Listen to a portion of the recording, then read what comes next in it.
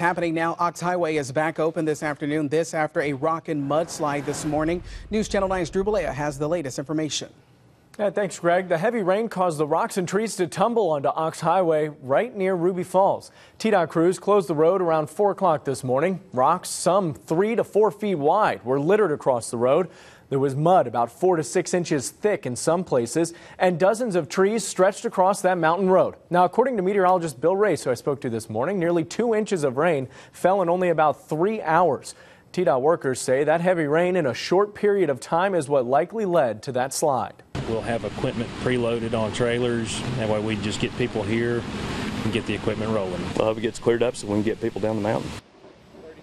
Crews were able to clear the road using a backhoe and a front loader. Some people we spoke to who live on the mountain tell me that this is the first time they've seen a rock slide in that area.